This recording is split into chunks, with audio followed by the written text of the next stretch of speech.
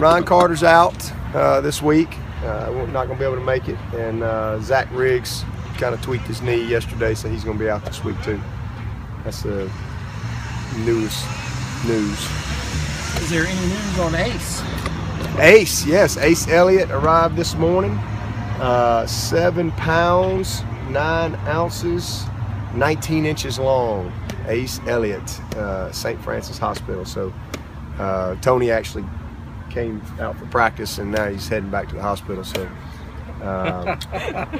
it was fun watching everybody scramble around today, trying to fill the void. You don't realize, how much one guy means until they're just plucked out. But staff did a great job stepping in today, and Terry Allen and Diamond Adams did a good job too.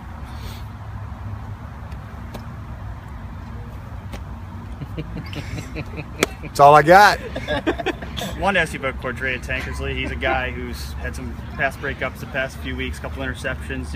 What can you say about the way he's developed this year, come along? Oh, he's come a long way. In fact, it's funny you bring him up because I was just kind of going through a couple of my old notebook stuff. I keep recruiting stuff, and I have all kind of pictures, and I came across this one picture, and it was Shaq Lawson and Cordrea Tankersley, and it was actually Mason Cloy's dad because he worked at Hargrave at the time, but they're in the picture with their Hargrave jerseys on, and I just laughed, and so I come into the team meeting today, and sure enough, Cordrea and Shaq are actually sitting next to each other, and I just held it up and I said, "Hey boys, don't forget where you came from," because both of those guys were in tears, literally tears, in my office when they were, having to go to prep school with the disappointment. But now you look at them, and they grew through that, and both of them are just doing exceptionally well. So that experience certainly made them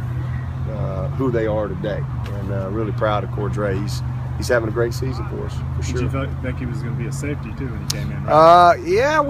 Yeah, I actually thought that he had a chance to be a corner, but a bigger corner. I really did, but early on, just body type wise, we were kind of projecting him. Well, for sure, he's going to be a safety, or at the minimum, he'll be a really good safety with coverage skills.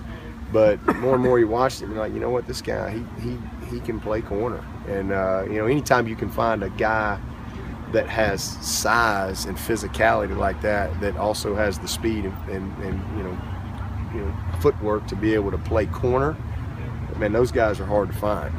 They're really hard to find, and that's what's going to make Mark Fields such a special player, because he's a big, thick, strong guy that can fly.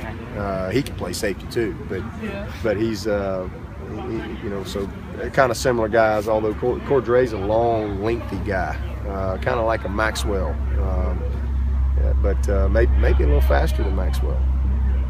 What are the biggest things Cordrea's done to get to where he is this season to improve his game? He's just grown up. I mean, just put the work in. I mean, I was just telling the team, I love watching some of our guys play.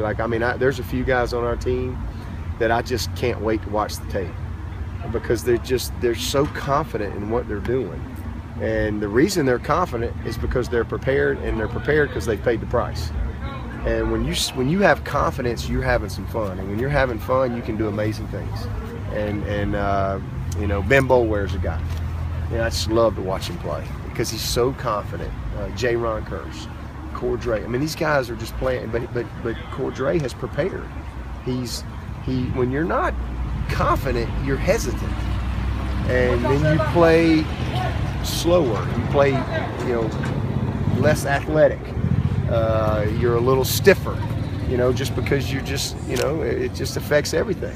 But when you're locked in mentally and you've grinded, it just brings out the best in you. And that's what he's done. He's worked in the meeting rooms, film study on his own, summer. He's just been grinding here for 3 years now, and he has really developed into a confident football player. He was not very confident when he first got here. But he had a lot to learn, technique-wise, fundamental-wise, scheme-wise, and so now all of a sudden you don't play as fast and as fluid. But now he knows what he's doing, and again, now his athleticism and his speed and all those great attributes that he has they're shining through. I'm really pleased with Cordray. He's a good one. Cares. Clemson College is #1 defense right now. Do you think it helps that Clemson players know what it's like to play against a team that's been #1 before? Oh yeah, I mean we've been there. Like Louisville last year, I think was #1 when we played them, I believe. But we practiced against the #1 defense in the country all year last year, and then these old boys ain't chump change. They're pretty good. So they're I don't really think anybody overwhelms us on game day just because of what we practice against. But Boston College, they're the standard right now. And they've earned it. They're really good at what they do. And same thing, they're very confident. They're very well prepared, very well coached. They're flying around. They don't make a lot of mistakes. They're where they're supposed to be. They understand the nuances of their pressure packages, and they're very good with their disguises and all that stuff. And then they're aggressive in the secondary. They are in your face, and it's a competitive play every play. It's just one of those games that communication is at an all-time premium. Everybody being on the same, even if we're all wrong, we're all right. Everybody's got to be on the same page, and receivers have to play fast. They got to play with great technique. There's going to be a lot of competitive plays that they got to win.